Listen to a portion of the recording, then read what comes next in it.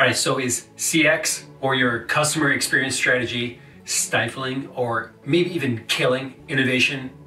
I want to jump into that, but first let me welcome you to Unlocking Innovation.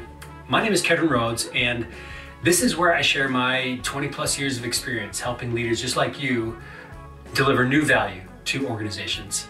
I see a lot of CX conversations in conjunction with innovation. And I've worked within CX in large organizations, and I can tell you that there are differences between CX and innovation. What I'm seeing is that CX and innovation are often talked about in conjunction with one another. My hope in this video is that you come away with a clear or better understanding of what the differences are between CX and innovation and how they complement one another and how they differ from one another. So let's just jump in.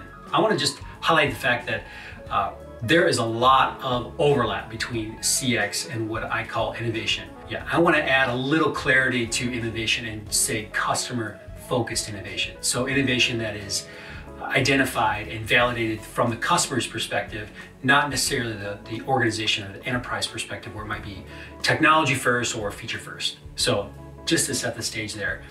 And I think that's why I see so much literature and conversations around innovation or around CX where they often include language for one another.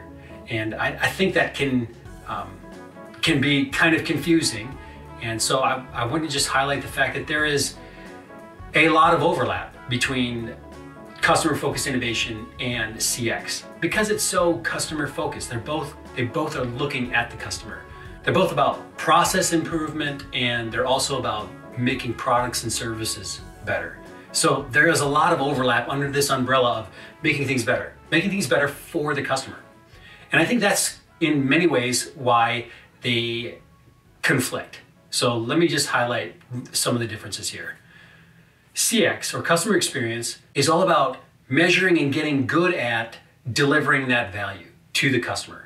It is about delivering on that brand promise that is being made to the customer and having clear understanding of how well we are performing against that promise. And CX is about making incremental changes in order to ensure that we are satisfying or delighting our customers in a unique way. And CX is about that steady incremental growth. If we have our eye on the customer experience, we're able to guide it, we're able to mature it, and we're able to continue to deliver that value day in and day out. And to that end, the customer experience, CX strategies are often focused on getting to know the customer, getting to make sure that we are meeting the customer expectation again and again, and that brand promise is being fulfilled.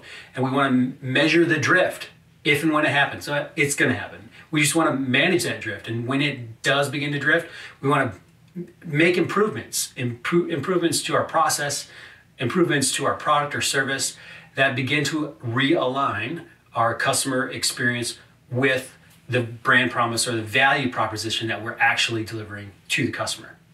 In contrast, innovation is about doing something completely new. It's about doing something completely different. Innovation is about taking risks. Innovation is looking beyond what we're already good at. And innovation is about breakthroughs in uncharted territory.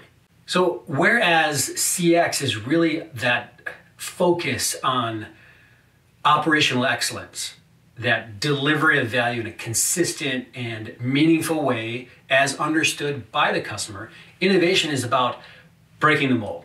It's about looking at all the things that we value in operational excellence and asking ourselves, what could we be doing different? What new thing does the customer want that doesn't fit in our operational capabilities? So quite often when there's a new initiative internally within the organization that is trying to advance some new innovative thing or idea, product or service into the marketplace, it's going to meet resistance with all of the things, all the systems, processes, and procedures that are in place that are built around delivering a predictable, consistent, delightful CX. So as you can see, that right there has a natural tension to it. The new, the uncharted, unknown versus the thing we're trying to get good at and measure and keep pace with. They are often at odds.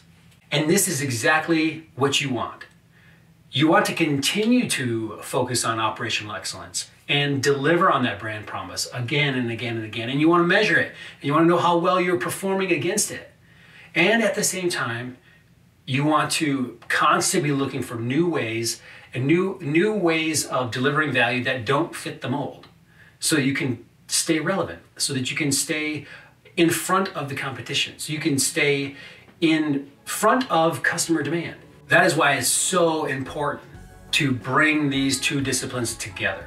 Keep pushing hard on a rigorous CX strategy, and keep pushing hard on a rigorous innovation strategy. Yes, they're going to be at odds with one another. But when we lose that tension and one just runs away, leaving the other behind, that's when we see things get chaotic. From an innovations perspective, things are constantly changing. We don't get any operational excellence, and customers are kind of left wondering, or what's the next new thing that's going to be introduced?